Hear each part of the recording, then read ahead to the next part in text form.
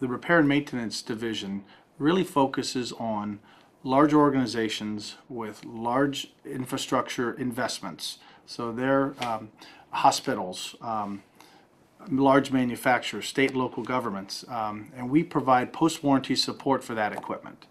The IBM mid-range product line, the I-Series, or now the old AS400, the printers and plotters that you'd see, if it prints, we maintain it.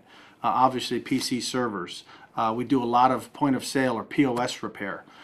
We have multiple retailers throughout the United States that we support. What we do is we bring that value. We have a cost savings, but we also have an expert, a local expert there, ready to repair it.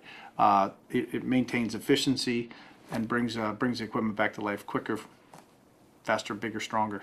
Okay.